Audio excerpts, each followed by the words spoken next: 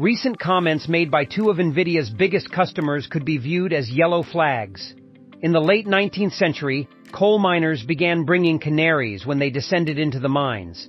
If the canary became distressed or died, it was an early warning sign that dangerous levels of carbon monoxide were present. Investors today don't have anything as simple to use in detecting problems for companies as canaries in the coal mine.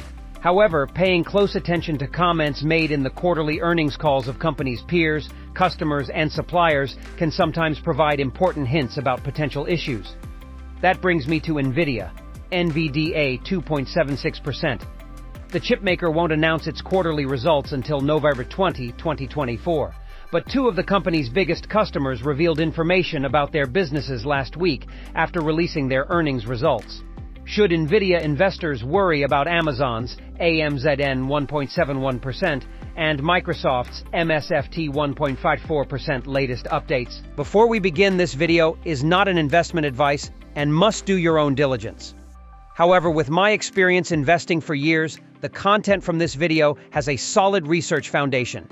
Check our Patreon on the description below for an inside members-only access on what are the best buys now. We will also update you on what to sell for gains or to avoid losses. Subscribe to our channel so you will never miss out.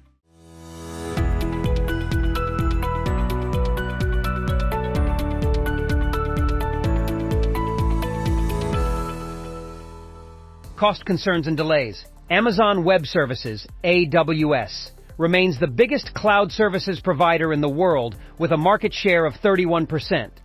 Unsurprisingly, it's one of the largest customers for Nvidia's graphics processing units, GPUs.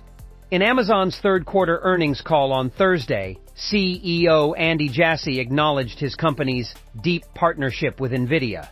However, he immediately added that AWS customers want better price performance on their AI workloads. As a result, AWS has developed its own chips for AI training and inference. Jassy said, "We're seeing significant interest in these chips, and we've gone back to our manufacturing partners multiple times to produce much more than we'd originally planned." Microsoft is the world's second-largest cloud services provider with a market share of 20%. The tech giant announced its fiscal 2025 first-quarter results last Wednesday. In Microsoft's Q1 call, CEO Satya Nadella mentioned the company was experiencing demand issues related to its ability to keep up with demand due to external third-party stuff that we leased moving out. CFO Amy Hood provided more clarification on Nadella's remarks. She said that third parties were delivering later than we had expected. The resulting AI supply constraints negatively impacted Microsoft's guidance, causing a deceleration of between 1 and 2 points. These comments seem to refer to Nvidia's delays in shipping its new Blackwell GPUs. More to the story. At least at first glance, Amazon's and Microsoft's quarterly updates won't give Nvidia investors a warm and fuzzy feeling. Cloud customers find Nvidia's chips so expensive that they want cheaper alternatives so much that Amazon has ramped up production of its own chips multiple times. Nvidia's Blackwell delays seem to be weighing on Microsoft's guidance. This doesn't sound great for Nvidia. But there's more to the story. Jassy said in Amazon's Q3 call that AWS has more demand that we could fulfill if we had even more capacity today. He doesn't think this problem is limited to AWS either.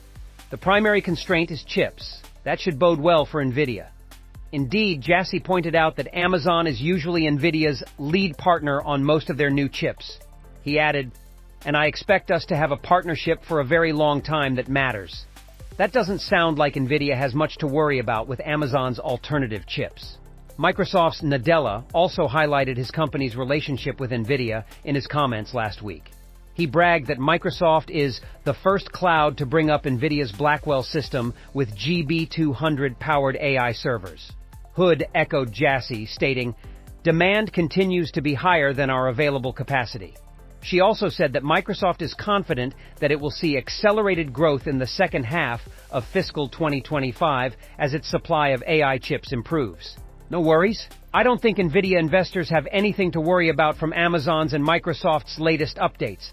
But does that mean there are no worries at all? I wouldn't go that far.